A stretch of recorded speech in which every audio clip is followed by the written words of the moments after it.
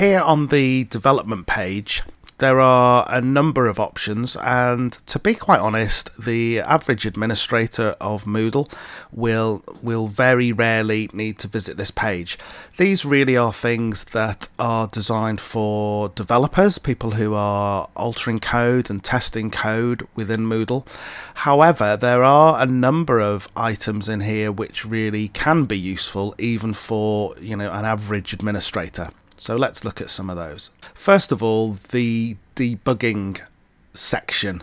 Now, this enables you as an administrator to see a deeper level of debugging messages and error messages and feedback from the system than you would usually get. So usually we do not show any warnings or errors within the Moodle interface.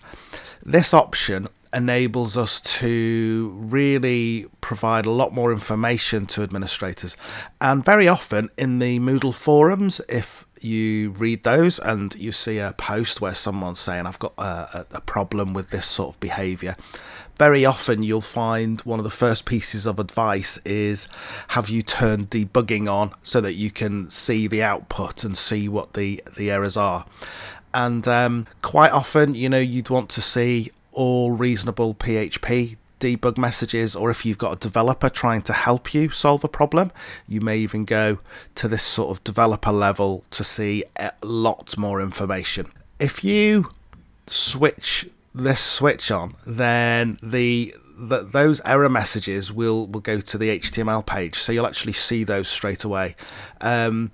For in-depth developers and for people who really know what they're doing, they probably prefer all this to go to the server logs, as it says here, because this allows a kind of deeper level, but it can be a useful switch.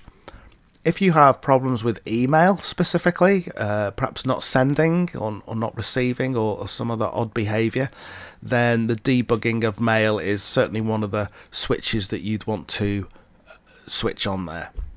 Performance info, you can switch this on, but be aware that if you've switched this on, then in the bottom of your page, in your footer, you're going to see lots of extra information. Now, that might be useful for a quick bit of troubleshooting if you're trying to investigate something, but clearly you wouldn't want this switched on all the time, because this might confuse or worry the average user seeing that. So the default is definitely to not do that, but it's there if you need it. The same with the page information, which is also shown down there. And we also have validator links. This is a way of kind of checking that all the links and validation of those is working. You do need to do a little bit of work to set that up. You need to have guest access on as well. You need to set up, as it says, a user with W3C validator. If you're in a situation where you're being asked to do these things, then that's cool. But do notice, again, this is one of those things that you don't want on a production site. You may be using this on a test site or a prototyping site or a staging server to identify any potential issues. But again, it's not something that you would want on a production site. Another very useful area or option for administrators is the caches or caches, depending on how you want to pronounce that. With Moodle, lots of things are cached, like JavaScript and language strings if you're running a multilingual site, themes of course.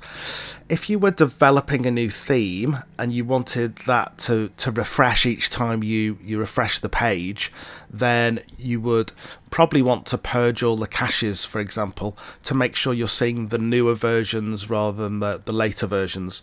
With that specific example, actually, theme design, there is a theme design mode which is going to do that for you.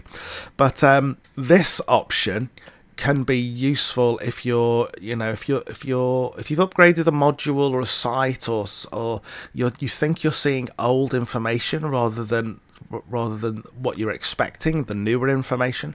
Then purging all all the caches it's just a simple one-off process, and it just gets rid of all that kind of temporary data that's being held and served, and makes sure that everything we see is up to date and new.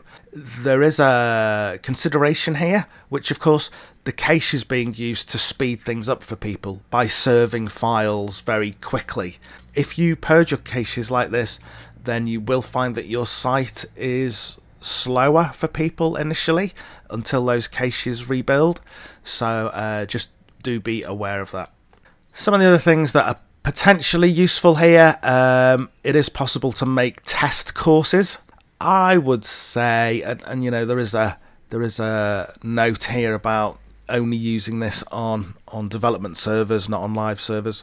I would say most people can create their own little test site in terms of the things you want to test. This level of testing is actually much more rigorous and much more in-depth than is intended for really in-depth testing of servers by developers. So it's probably not something that as an administrator you'd want to do. Just use a template course for testing, but it's in there and it's worth making that distinction, you know, between the two.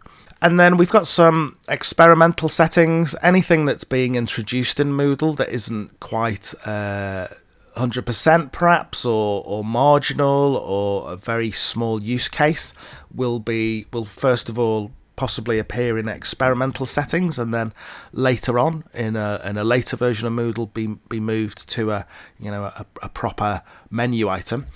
So at the moment, in this particular version, we can see there are two experimental settings. One is the use of the safe browser integration, which is a system that can tie down the browser for online exams, for example.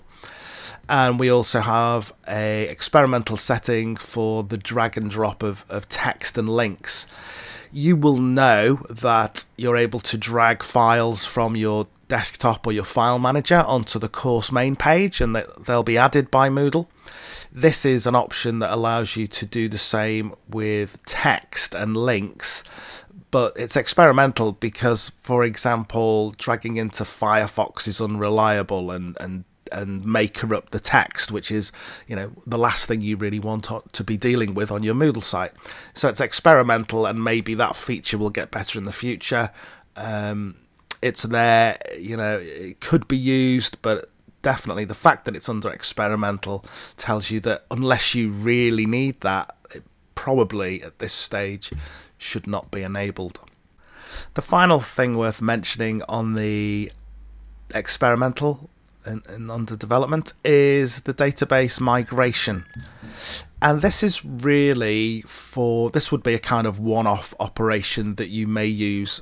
It enables you to move from one database type to another. So you may be wanting to move to MySQL from a different format database. So here you would be supplying the database location and username and passwords.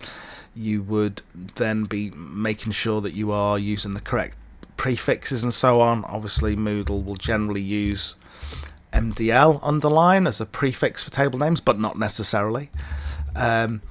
So this is really just a way to move databases between one format and another. If you're doing that type of thing and you're not familiar with this, obviously, you know, you'd bring in a specialist. It's going to be a one-time migration, probably worth getting some support in an area like this. And then, of course, you'd want to enable that maintenance mode before you actually transfer the data.